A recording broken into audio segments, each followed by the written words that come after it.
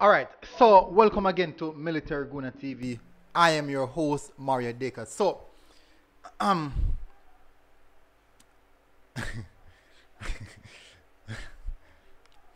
all right, so I intended that I should do this a political way, but I'm like, no, no. This is not going to be the optimistic Military Guna, the pessimist. This is more going to be someone who's, I think this is going to be a rant. I think this is going to be a rant.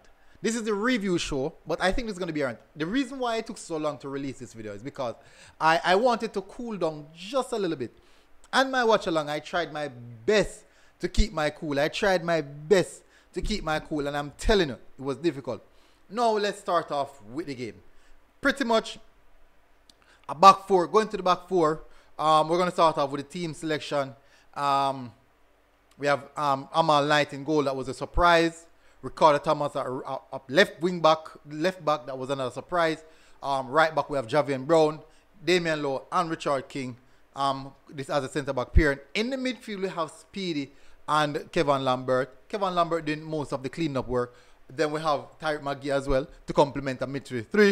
In the attacking third we have Leon Bale on the right hand side, Atta Bygrave up top, and we also have Junior Flemings on the left hand side. So that compromise, or that equates the entire Reggae Boyz team. Let's start off from how the game proceeds. Initially, let me make this clear. The referee was crap. The referee was total crap. Not saying this to excuse the Reggae Boyz performance, but I'm saying it was evident that the referees were going in favor, I should say. Just that. They were going in favor. Anyways, now, let me make this clear. That performance, I know that the team was below par. It wasn't a strong enough squad. But that performance was one of the worst performances I have watched. One of the worst football games I've ever watched in a long, long time. I have seen JPL games played way, way better than that. And people beat the JPL, how poor it was. And I have seen JPL matches play with higher quality than that. That was one of the worst football games I've ever sit down and watched. It was atrocious. It was diabolical. No, not saying that the Reggae Boyz alone will play bad. Both teams played so poorly. Missed passing, players out of position, players not picking up the right channel, poor tackles, poor challenges, just a whole chaos of bad performances right across the board. We're going to look at the stats. Let me run through the stats. So this is the stats pans up. Total shots, Jamaica had 13 and Suriname had 12. Jamaica had 2 on target, Suriname have 4 on target. Possession, Suriname 53% possession, Jamaica 47. Jamaica made a total of 337 passes, while Suriname made 363. Not far in varies. Jamaica passing accuracy was 74%, while Suriname was 78%. 18 fouls by the Jamaicans and 9 by the Surinamese. We received 2 yellow cards, which is appropriate. We created 18 fouls, double the amount of fouls by the Suriname team. We were caught offside twice and once, and they had 8 corners. We had 5. In the group standings at this moment, Jamaica is on the top of the group with just 1 point. And that's just because of the alphabetical order. Just because.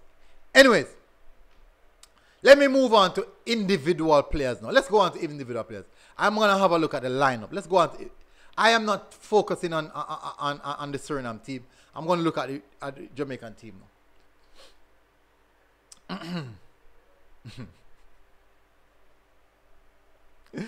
All right, so so let's get let's get it. So let's start off with Amal Knight. Fair enough, he looks good, but with playing out from the back. But the one time or the few time he came under pressure, he crumbled. The one time he came under pressure, he crumbled. Yes, he made some good saves, but the saves that he made weren't a case of dangerous actions. I'm trying to remember one save that Amal Knight made, which was you would equate to a dangerous action. No, not going to go down hard at Amal Knight, because most of those shots that Suriname had was shot from way out, some poor shots, some block shots. So the defense was quite good. The defense was quite good. Now, Javian Brown, a lot of mispasses, miscontrol, varies of inconsistency throughout the game. Some poor challenges, very, very poor challenges, rash and aggressive challenges, which is unnecessary. Ricardo Thomas. Ricardo, you need to temper your run. You are all over the pitch.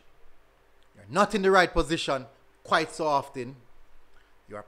You have been caught eye quite so often, and it makes your performance look way worse than it actually was.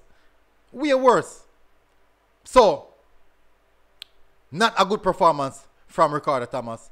Damian Lowe, I would say one of the persons on the pitch, I would say had an okay game. He played so much long ball. When are you going to take those long balls out of your game? When will you take those long balls out of your game? When will you take the long ball out of your game? That is a huge, huge problem. A huge problem. Richard King, as a youngster, you look outstanding today. I think he was actually man of the match. I believe Richard King would have gotten man of the match. He was superb. Let's go into the midfield. Lambert, fairly good in the first half, but fade away in the second half. Lambert fade away inside of the second half. Hey, I'm telling you, the big names them, or we're supposed to expect things from. I'm getting to you guys. Lambert fade away in the second half. He had a pretty good first half, but he fade away in the second half. So for Lambert, I can go hard on Lambert in regards to him fading away in the second half, but he had a good first half. He didn't control the midfield in the second half of the game. He actually, as I said, fade away. He didn't help out the defense. He didn't help out the midfield. I'm not sure what was there doing. A lot of tackling, but nothing else. Yes, that could be because Suriname had a little bit more of the possession, but they didn't have that much possession to play us off the park. Speedy plays so much back pass. Back pass here, back pass there, back pass here, side pass there, side pass here, back pass there. We need to advance the ball. You cannot consistently play back and side, back and side. When are you going to advance the ball? Yes, you are working hard in the midfield, but when are you going to take up that ball, find some space, find some channel, and try to break the pass in those channels? Try to just disrupt the defense. Do something. Not a good game as well. Tariq McGee, you look really well in the Catalonia game. You look stand out in the Catalonia game. But my problem is, when you have the ball, you can see flashes. We consistently see flashes. That is what we are seeing. Flashes. But when you don't have the ball, we're playing with 10 players. You have no defensive bone in your body. That is something that you need to work on. I'm not saying that you didn't defend, but the level of defending that is required from you was not there. It was not there. Another player with another poor performance. You cannot depend on flashes, and then no, we don't have the ball. That's just not good enough. That is most definitely not good enough. That covers the midfield. Let's go up top. Atafai Bragir. Not running the channels. You need to utilize the channels. Run the channels. You need to run the channels. Quite so often I see you and Leon Bailey occupying the same spaces. Occupying the same spaces. A few times the cross come inside of the box. You're not there. I saw it. Flemings did it. McGee did it. Kenry Powell did it. Campbell did it as well. You're not in the box. Another poor performance. You hustle, yes, without a doubt. That is a given. That should be a given. That is bare minimum. What about the other rest of the game? Yes, another factor is poor. What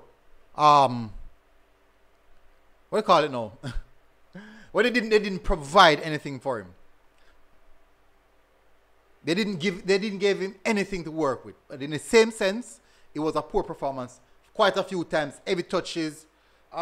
Yes, quite a few older players. Well, so it was generally another poor performance. Let's go to Junior Flemings. Non-existent. Hey, Junior Fleming scored. Yeah.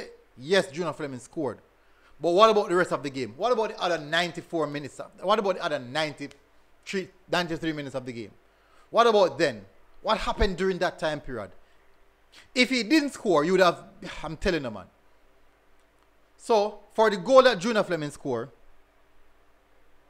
people would say, okay, yeah, he can ease up off Junior Fleming. That no. If you take away that goal, that was a subpar performance from Junior Fleming. A bang average performance. And we would have expected a lot more from Junior Fleming. A lot more. I said earlier in the show that he has actually improved. But that improvement was not shown tonight. It was not shown.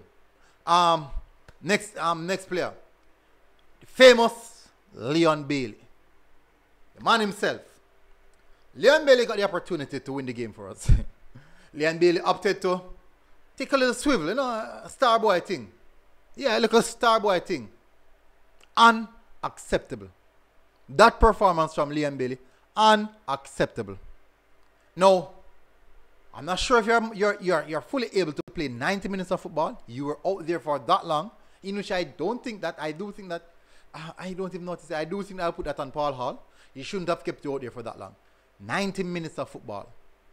And you got the opportunity. You didn't provide much. Not even on the set pieces. Nothing at all. That was a poor performance from Leon Bailey. Very poor performance from Leon Bailey. Unacceptable. When will you guys step up? You guys are the big names. When will you guys step up to the plate and showcase your quality? Showcase your quality. Many of us are as fans out here defending you guys. No, it's now your time to defend yourself. Showcase your quality. That was poor performance. Other players, Kenry Campbell came on. You see flashes. He did some crazy stuff as well, like that crazy slide tackle. Poor. Really, really poor.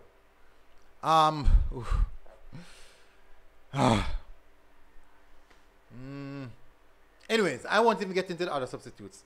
Paul Hall, that was a poor performance. And there's no way I can beat the players and say the players played really, really poorly. And you sit there and take no blame. That was a disjointed, disorganized, dysfunctional team. You must fix it. You must get it right. I'm not saying we should be playing like Barcelona or playing like Brazil. All I'm saying is we at least can play some football. We can at least try to play some football. Yes, I see the team trying to play it from the back, trying to not go long. You can see Damien Lowe going against his own natural nature of going long and trying to play out the ball from the back. But when we went down a goal, when the game was equalized, I'm here watching and you can definitely see that the team started to rush. They started to do things fastly. You are the coach. You're supposed to settle the team at that point in time. You're telling the team, keep a calm head. We will get back the result. The team looked disorganized. We look disjointed. Fingers started to point in. We don't want that. Paula fixed up as well. So I'm telling everyone, that was a piss poor. That was a crap of performance. That was horrible. That was terrible. That was really, really horrendous. That was bad, really, really bad.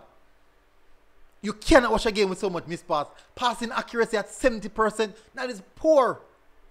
That is poor. That is really, that's like some scrappy water log football field type of thing. That was really, really poor. And we have so much talented. It was on both sides. On both sides. Jamaica was really poor. And I expected a lot better, a lot more from Jamaica team. Anyways, people, I won't go any further. You know what? I'm going to leave this on leave this for another time. Until next time, people. Military Guna TV, Military Guna Sports TV, MG Sports TV, people. Like, share, and subscribe. If there's something that you don't like about what I said, if you disagree with me, go inside of the comment section and tell me right now. Let me know your thoughts in the comment section. What do you think about that performance? What do you think about that game? Until next time, people, we're out.